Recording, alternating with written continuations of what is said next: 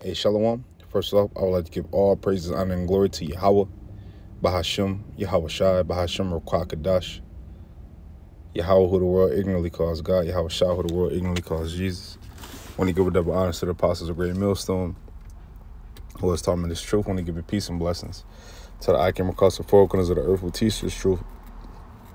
And we're slide to do so. It's going to be a quick video. Loading the videos edifying, loading. I can get something from this video.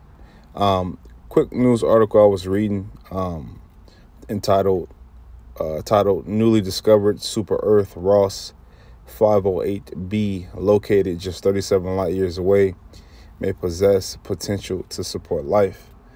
Okay, and the first scripture that was brought to my mind was this: in my Father's house there are many mansions. So let's grab that. Maybe I'm typing it in wrong. Yeah, John 14:2, it says, I start at 1. It says, let not your heart be troubled. Ye believe in the Most High, believe also in me. In my Father's house are many mansions. If it were not so, I would have told you. I go to prepare a place for you. And that's Yahweh Shai talking. Okay, understand that, once we're in rule, once we're set up back on the throne of the world, so to speak, or the universe, so to speak, we're going to have, precious things. We're going to have things that are out of this world, literally. Okay. Yeah, sure. Yeah, we're going to dwell on the earth too, but brothers are each going to have their own dwelling place as well. Like, brothers are going to have their own planets, and I know it seemed far-fetched for the mass majority of people, but I mean, if we was to break down these scriptures to you and made it as plain as possible, if the Lord don't want you to get it, you're not going to get it. Okay. Or these planets, see, these things wasn't, these people mock and say, oh, they think planets is formed. They think UFOs is coming down. So, so-called UFOs is coming down, this and that, blase, blase. Right. But scriptures mention all these things. Okay. I mean, how else? I mean, it's a different type of travel, not on your comprehension, not on a world's comprehension. See, the wisdom of this world is foolishness with the Most High. The Most High is intelligent. You can't put, a brace, or you can't put a stop on the Most High's intelligence. You can't measure it, So nothing is created in vain. Like, nothing is created for no reason, I should say. So these other Earth-like planets, right, that are bigger than the Earth, right, that is inhabitable, they're created for the elect's sake, man. Okay.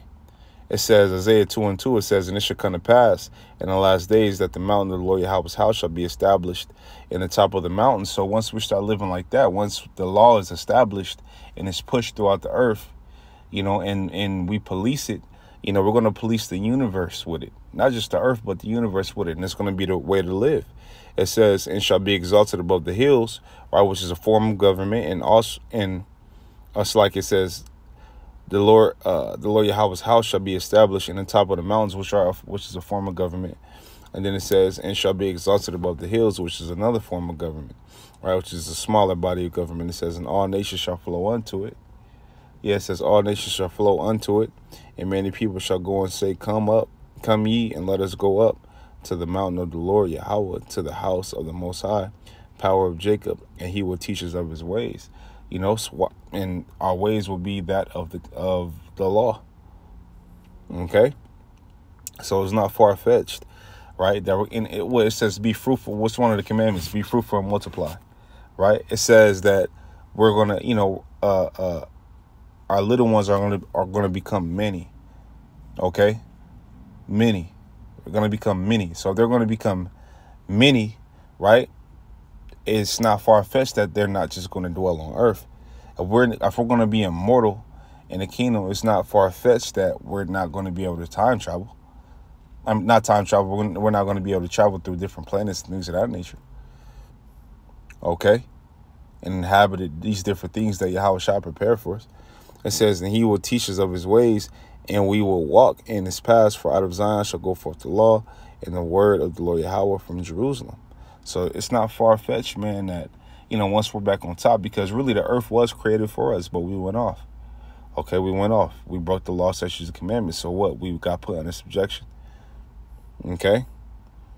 Right? But guess what? With us being under subjection and Yahweh Shai being away, he has prepared the place for his men. Okay? It says, I'm going to kind of read a little bit of the article. It says, are we alone in this universe? Is something many